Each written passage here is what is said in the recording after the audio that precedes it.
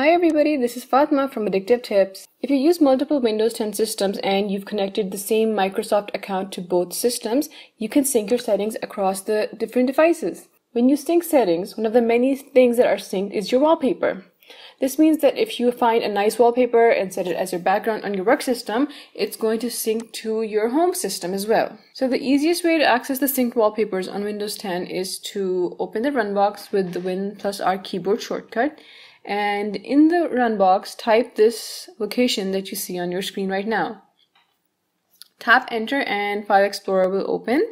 When File Explorer opens, you'll see a desktop background folder. Inside this folder, you will see all your synced wallpapers and they will be in the bitmap, that's BMP format. You shouldn't remove any of these files unless you do not intend to use them again. You can copy them somewhere to get a backup, but removing them from here means that you'll probably end up with a black wallpaper.